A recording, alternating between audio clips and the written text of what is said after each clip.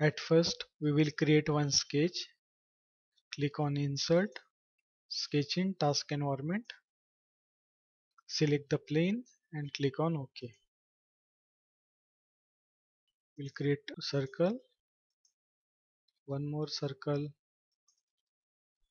pan it, drag the point, one more circle here.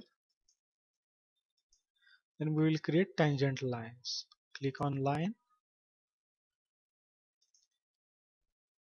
click when tangent object snap is shown. Click on the circle, select this point on curve, click point on curve, escape. Then click on finish sketch. Then click on extrude. Now if we take cursor near the sketch, it is selecting complete sketch, but we don't want to select complete sketch. We want to select particular region.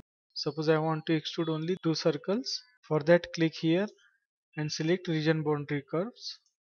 Then take your cursor inside the region and click there. And then give the height and click on OK. Again extrude. Select other region.